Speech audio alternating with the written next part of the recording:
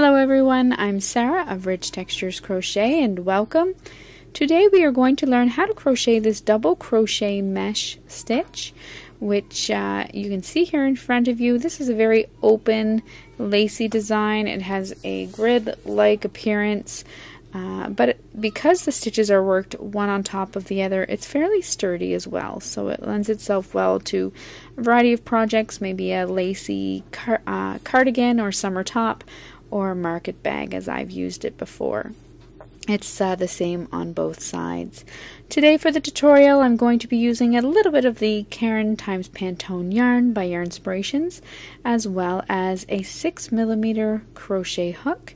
You can find links to both of these items in the description of this video. Also in the description of the video you will find a direct link to the free written pattern that can be found on my blog at richtexturescrochet.com. So thank you so much for joining me. Let's grab our hooks and yarn and we'll learn how to crochet this double crochet mesh stitch. Our stitch today is worked in rows, so you're going to start by working a slip knot and then by working a foundation chain. For your foundation chain you're going to need an odd number of stitches plus 3. So today I'm going to chain a total of 20 stitches.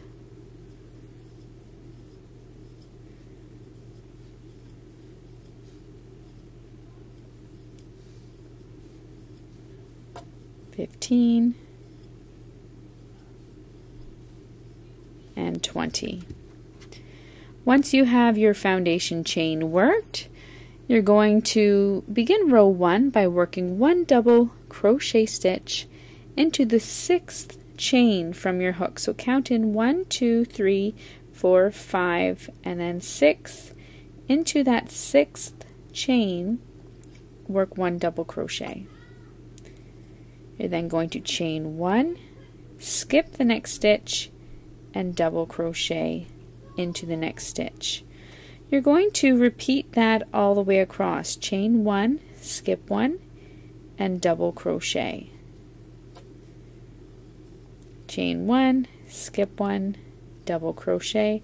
All the way across you'll work your final double crochet stitch into that final chain. At the end of row 1 you're going to chain 4 and turn your work. You're now set to begin row 2. For row 2 your chain 4 counts as a double crochet and a chain 1 stitch. So you're going to skip that first double crochet, skip the chain 1 space, and into the top of your next double crochet work 1 double crochet.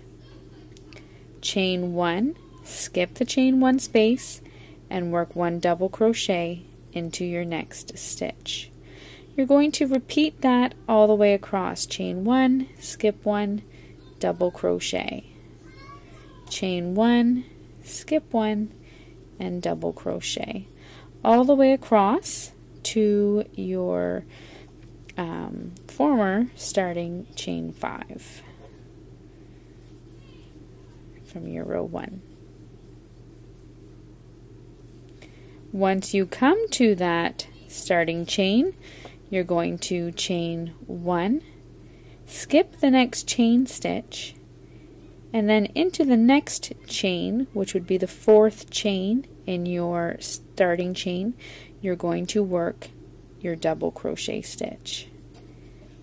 And that brings you to the end of your row 2. And that's it for this pattern. For the rest of the pattern, you're going to chain 4, turn your work, and you're simply going to repeat your row 2 for as long as you would like. At the end, you can then fasten off and weave in your ends, and then enjoy your double crochet mesh stitch. So thank you so much for joining me, and I do hope I see you again next week. Until then, happy crocheting. Bye.